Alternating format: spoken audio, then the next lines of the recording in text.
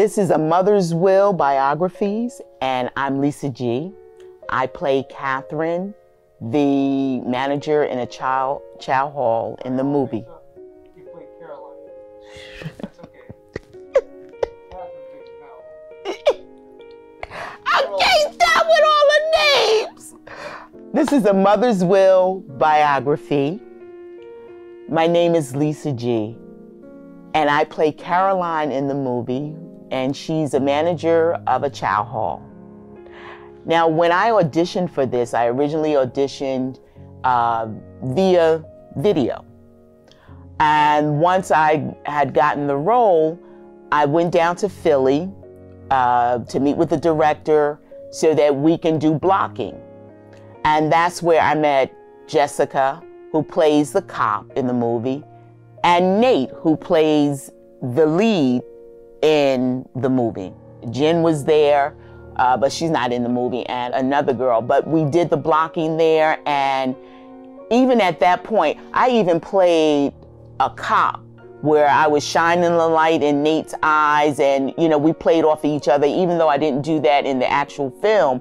But it was great exposure and great experience to, play multiple roles at that time.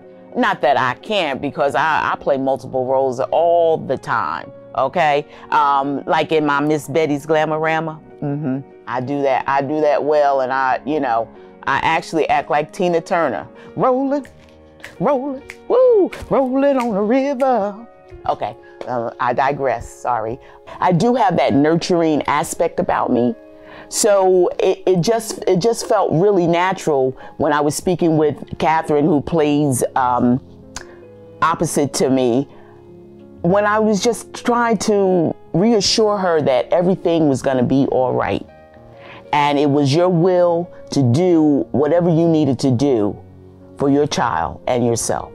I may not be a mama, but I do know a mama's will, okay? So it was great working with Catherine. We went to Missouri to do the actual film. Missouri, honey, really? It was wonderful because it was just a group of wonderful people. We just kind of fell into sync with everything. And I was I really took my character, Caroline, to the umpteenth level because I was doing the cooking along with Jen out there. And it was so much fun. So it really just put me into my character even more to really do that aspect, or really have kind of like a chow hall in our, where we were staying. It's something different when you sit in an audition and you have to act like the person is there that you're speaking with or speaking to actually do it, and you're right there with that person that you're talking to in the script. It brings a different vibe to it, brings a different feel.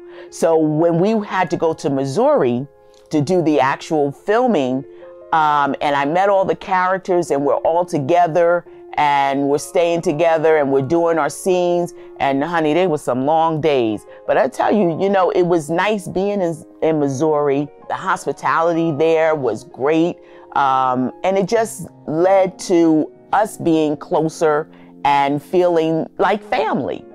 So in doing some of the scenes, I know there's one scene, I think, and I'm not in it, but there's one scene that goes back to where there's a dead body in the apartment. And I was being interviewed about this, and I just had to remind them, that is not my job. I feed people, I have food for the soul, but I'm not serving nothing that'll kill you, okay?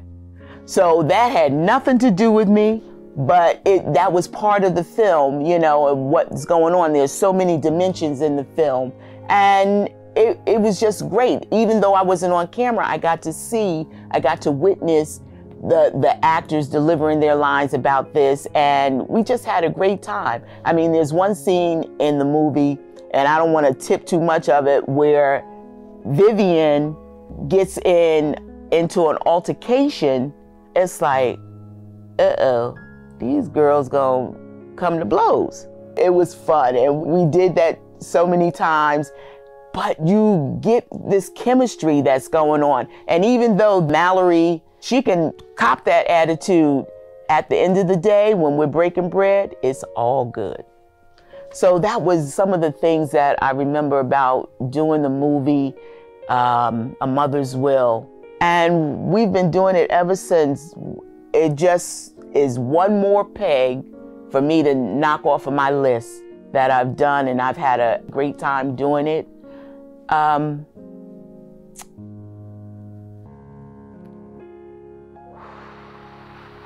Woosah. What am I talking about now? It's actually